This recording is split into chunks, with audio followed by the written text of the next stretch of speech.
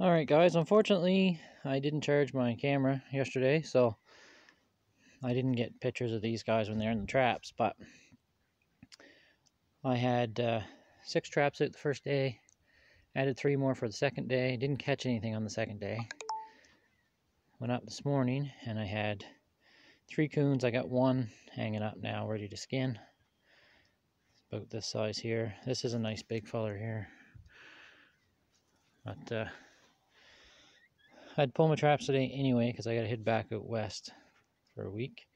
But when I get home, after I do my moose hunting, we'll be back to trapping. And I'm going to expand that trap line and I'll break out my good cameras and see how it goes. But anyway, I guess this makes me a trapper now. I got my first catch. And the other one is a little bit smaller feller. He's in here.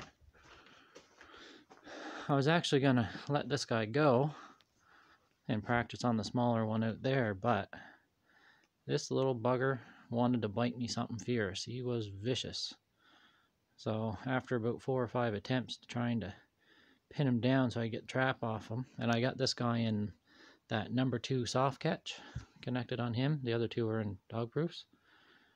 Anyway, I was tired of him trying to bite me, so I just shot him.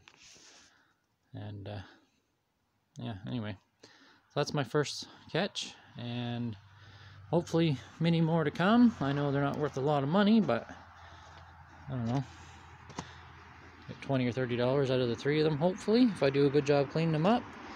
And yeah, I'll see you next time. Thanks for watching, guys.